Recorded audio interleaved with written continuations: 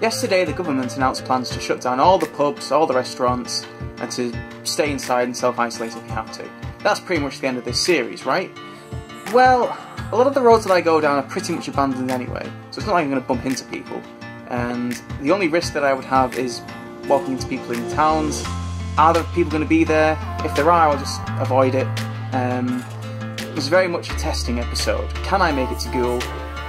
Is it safe to be there? Will I be stopped? Hi, I'm Stuart Morris. I'm cycling to every large town near me in order of ascending distance and rating them, with the end goal of reaching Flamborough. This is your review.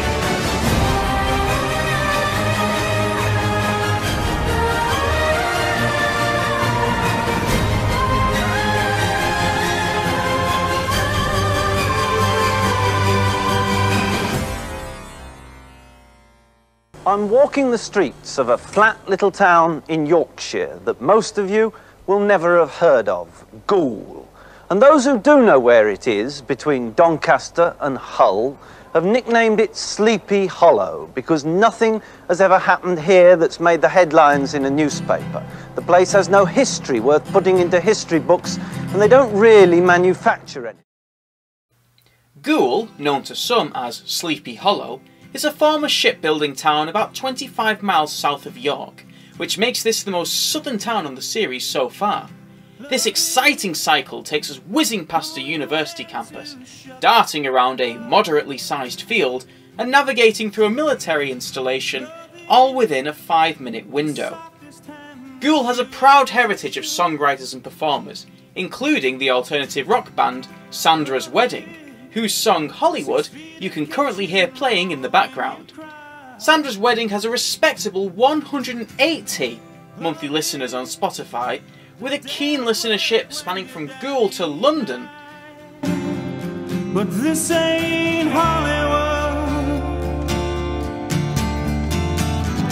It's a former shipbuilding town.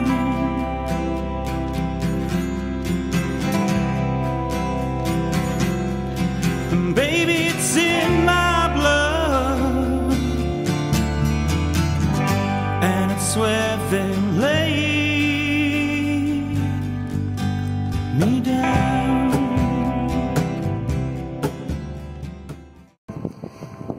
Goole? More like Goole, because this place is a ghost town. One of Goole's claim to fame is its 2019 Gold Award in the Yorkshire in Bloom contest. But not all is as it seems. What this plaque doesn't mention is that gold does not mean first. They haven't won anything, and they didn't actually win their 4-town bracket. Meanwhile, Keighley wins the Small City bracket, whatever that means, with a paltry Silver Gilt Award, claiming a prize despite being the only entry in this category. Yorkshire in Bloom need to really work out this category system.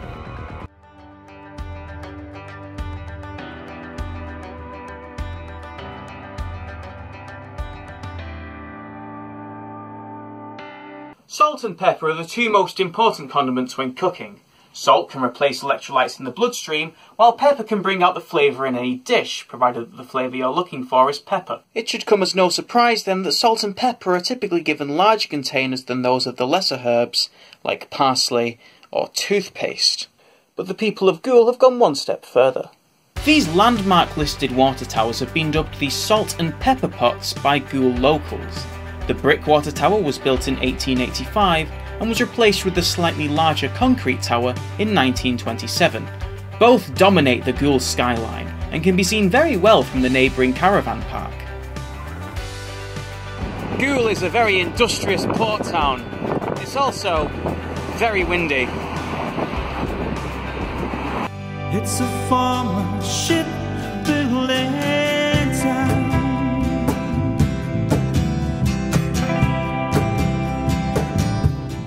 Industry, shopping and greenery, all nestled together in perfect harmony. That's why I'm giving Goole a Yorks out of Yorkshire. And it's where they lay, and it's where they lay.